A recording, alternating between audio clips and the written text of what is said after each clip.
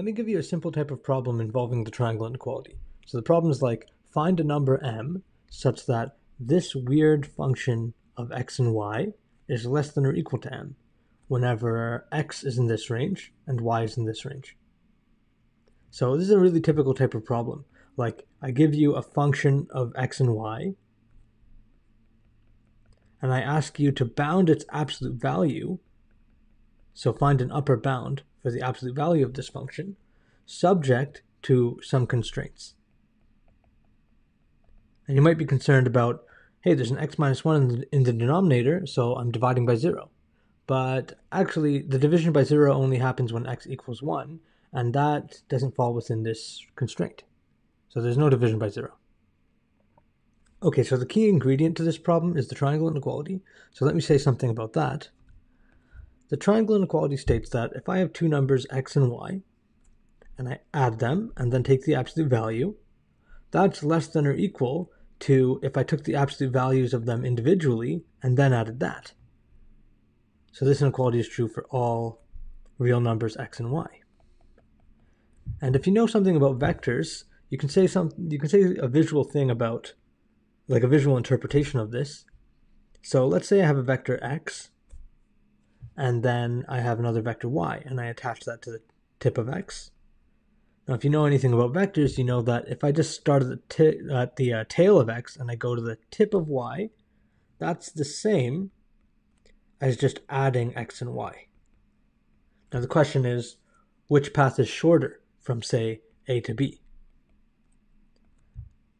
Well, if I stop at this point in the middle, that would be like going along x and then going along y. And if I go directly, that's just the same as going along x plus y.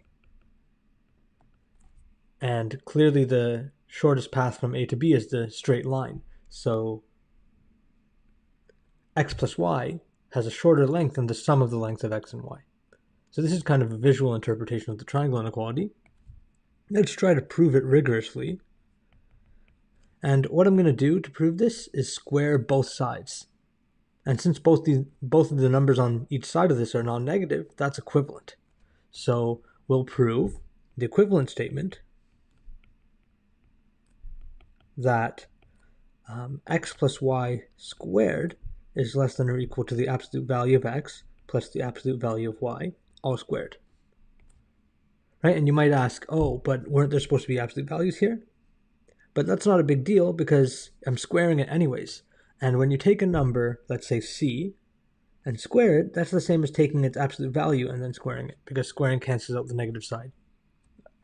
Squaring would cancel out any negatives anyways. Okay?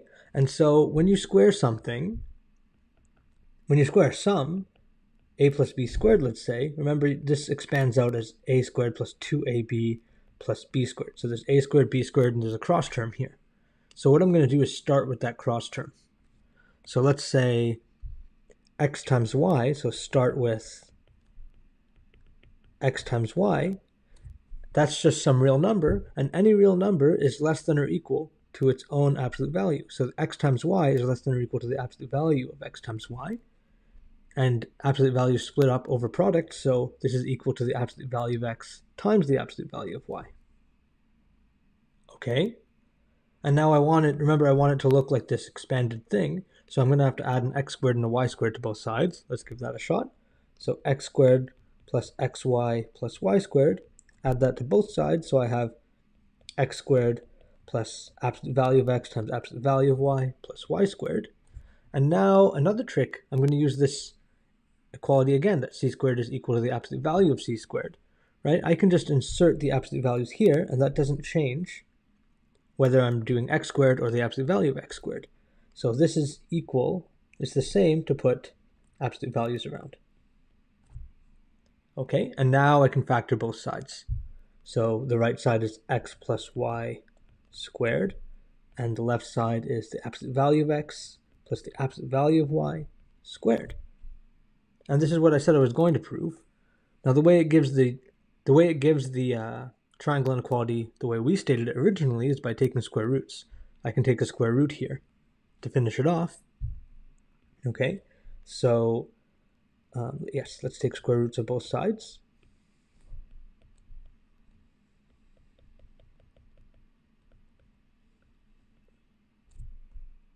And here I'm using the property that if I have two non-negative numbers and a is less than or equal to b, then I can take the square root without reversing the inequality.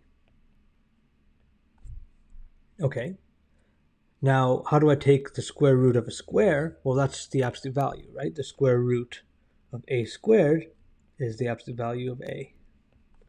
So on the right side, this becomes the absolute value of x plus y. And on the left side, this becomes the absolute value of the absolute value of x plus the absolute value of y. And, well, the absolute value of x plus the absolute value of y is already greater than or equal to 0. So I don't need the absolute values here. I can just write this as the absolute value of x plus the absolute value of y without the big absolute value outside. And that is exactly the triangle inequality. Okay, nice.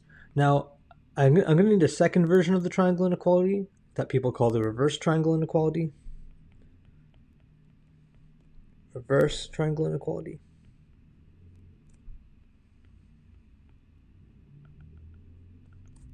And that's when I take the absolute value of a difference instead of a sum.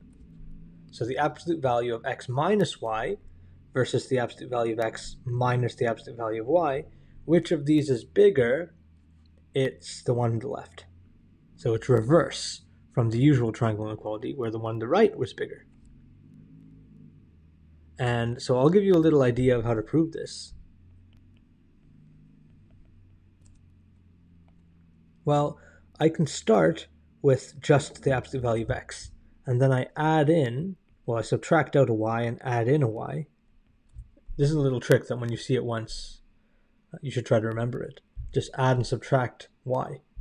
Now, the triangle inequality applies to a sum, the absolute value of a sum. And here's what I have, an absolute value of x minus y plus y. So by the triangle inequality, the normal one, this is less than or equal to the absolute value of x minus y plus the absolute value of y. And now all I have to do is bring this absolute value of y to the other side. So in total, I have x, absolute value of x minus absolute value of y is less than or equal to the absolute value of x minus y. So there we go. Two versions of the triangle inequality, and we're going to need both for that problem. So let's go back. So remember, what I'm trying to do is find a bound for this function given some constraints. So let's try to solve this thing.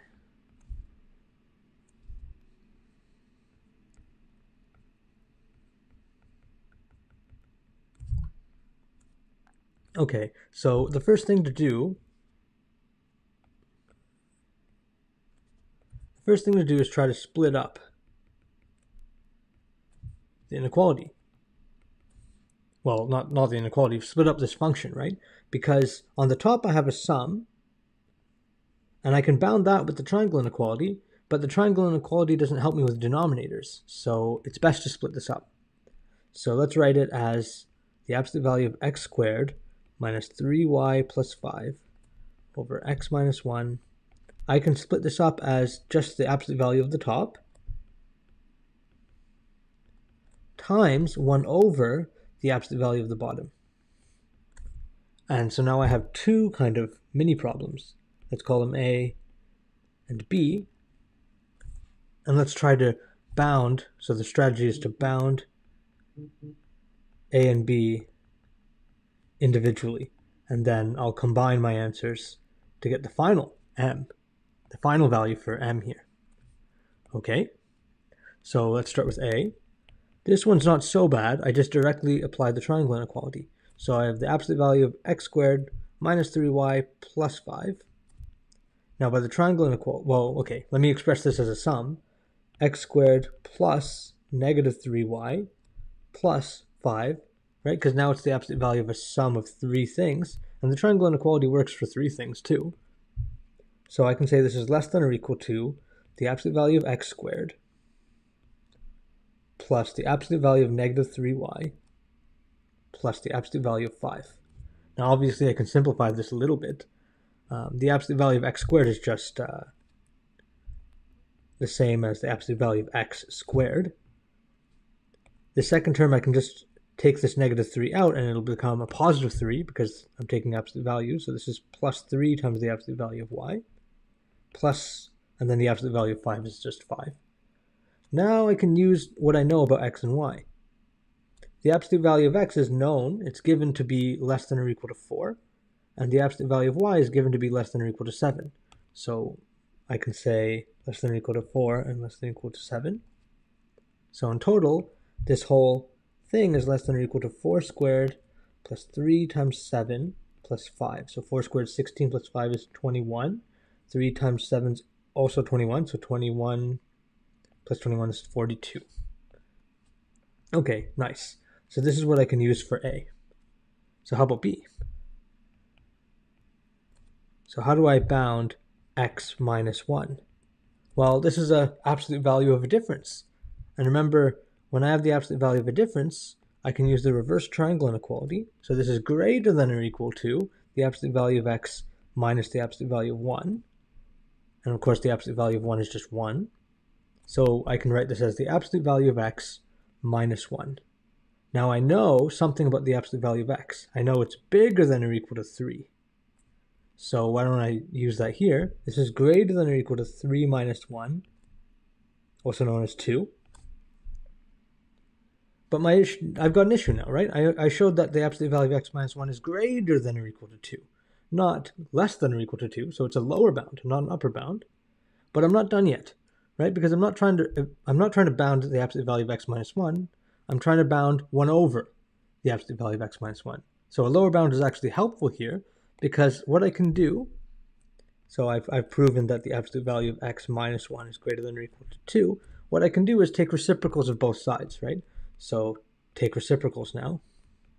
And when you take reciprocals, you should know that the inequality gets reversed. So inequality reverses. So when I flip everything, 1 over x minus 1 absolute value and 1 over 2, the inequality sign goes the other way. And now I have an upper bound for the absolute value, 1 over the absolute value of x minus 1. So this is what I'm going to use for B. And now I can combine these together. So put these together.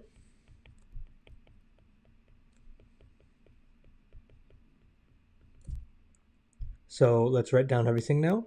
X squared minus 3y plus 5 divided by x minus 1, all absolute value, is equal to, as we said before, the absolute value of x squared minus 3y plus 5 times 1 over the absolute value of x minus 1.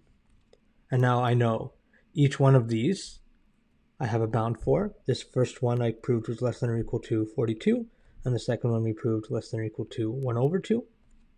So this whole thing is less than or equal to 42 times 1 over 2, which is 21. So then you can write a concluding statement. That's my value for m. So m equals 21 works. And